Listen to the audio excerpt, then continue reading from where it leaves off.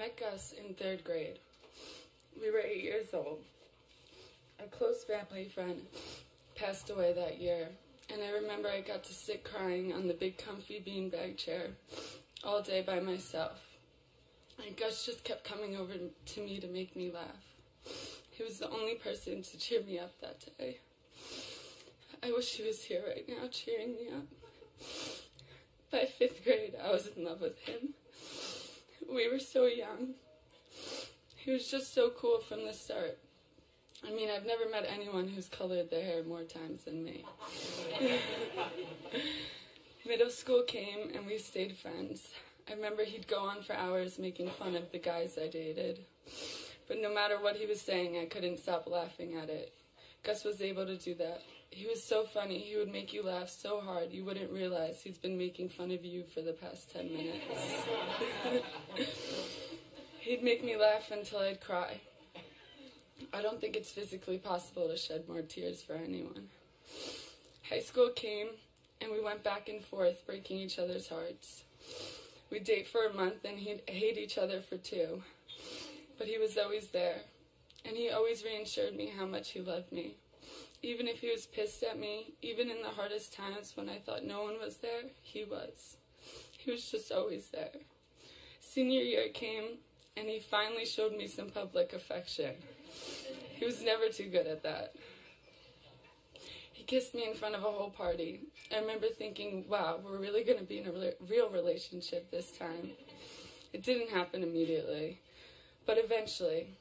He moved to California after high school, and so did I. He was in LA, I was in San Diego.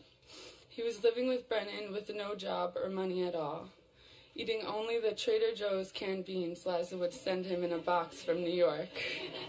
I went up there every other week with my 2-week pay of $100. I was working for my sister. Let's just keep that in mind. I think the train ride itself cost about $70. I'd have to steal food from my sister's house and bring it up so we didn't have to eat those beans. I think he wore the same pants every single day that year. And for some odd reason, it never grossed me out. He'd step out of his pants that were literally molded to his legs.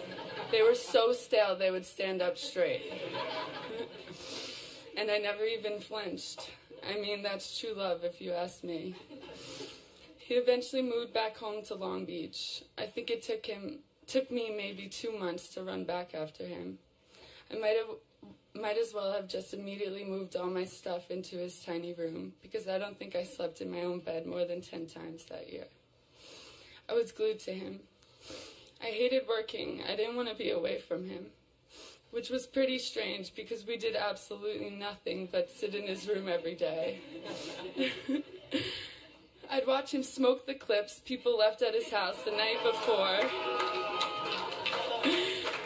because either he didn't want to leave his house to get weed, Ian wasn't around, or he had no money to buy it, which was usually the case. But he never worried about that. He always knew he'd have all the money he needed one day.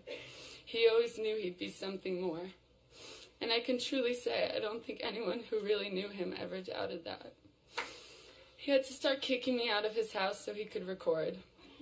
He would tell me he couldn't sing in front of me until he was famous. And then it all started to change. It started to happen. He started to have a fan base, girls started commenting on his pictures, and I started freaking out on him every other day. But no matter how much we fought, he wouldn't stop telling me how much he loved me. We'd break up, and the next minute I'd get a text from him saying, "I love you." He made it so hard to ever be mad at him. He'd tell me, "No matter what, Emma, you're always my family." And I didn't really know what he meant by that until now. I'd get mad at him and say, "I'm not your freaking sister, Gus, I'm your girlfriend." But now I get it, because I feel like I've lost the closest thing to me. But you know what makes it feel a little better? Knowing he's right here by my side.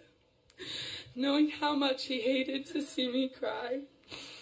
Listening to his voice sing me to sleep. And knowing how much he loved me. I think he told me that enough times for all of eternity. But I still can't help but wait for the day I get to see that smiling face. Tell me how much he loves me one more time. I don't think anyone could ever forget a smile that big. Gus, I don't know if this will ever get easier, but I know with your guidance I can make it through. We all will. There's an empty hole in my heart, but with every single beat, I can feel you shining through it. You are my soulmate, and souls never die. You lived through me, you live through all of us.